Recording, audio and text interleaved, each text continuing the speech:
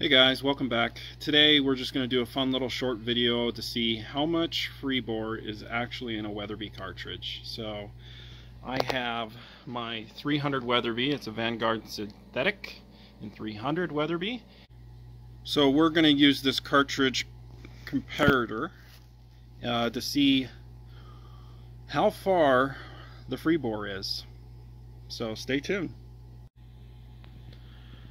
According to the books, the max overall cartridge length is 3.560, which, as you can see in this picture, and here I'll show you an AccuBond I recently reloaded. The bullet really goes in far on these Weatherby cartridges. So Roy kind of developed it that way to reduce the pressures and also to give the bullet some more jumps. Maybe theoretically it could help with velocities, not 100% sure, but basically there is a lot of Freebore in a Weatherby cartridge, and we're going to find just how much Freebore there really is.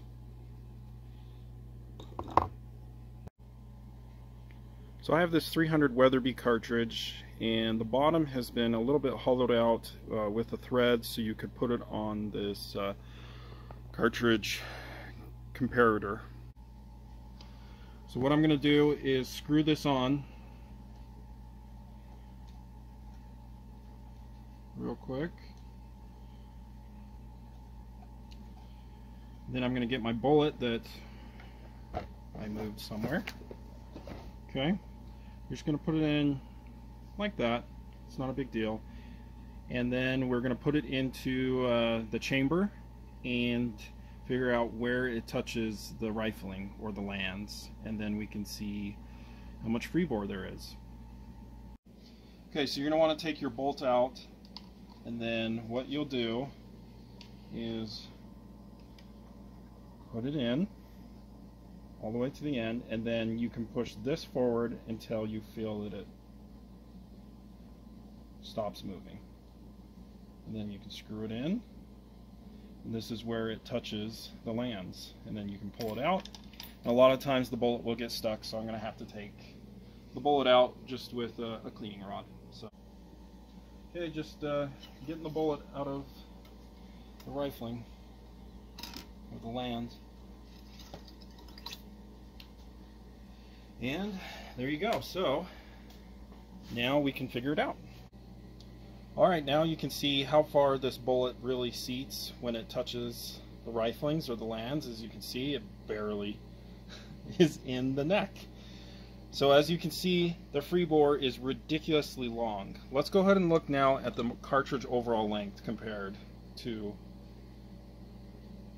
So it's jumping, and I'll measure it for you, but it's jumping almost half an inch, which is just crazy amount of Freebore.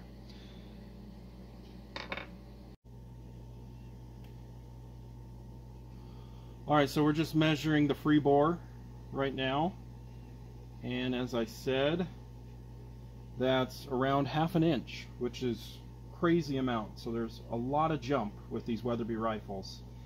I would seat these bullets out farther than this. However, if you come over here, let me put my magazine spring back in, come up close, you can see that my magazine won't fit anything larger than max Colt. So I'm pretty limited because of my magazine. So I just wanted to show you what, for this specific 178 grain ELDX overall cartridge length when it hits the lands or the riflings. So hypothetically, if you really wanted to seat out your Weatherby cartridge basically almost to the lands, what would be the overall length?